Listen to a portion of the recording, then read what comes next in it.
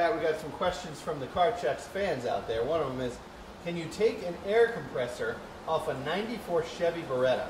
Mine is screaming now. Don't have money to fix it yet. The auto place wants $1,700.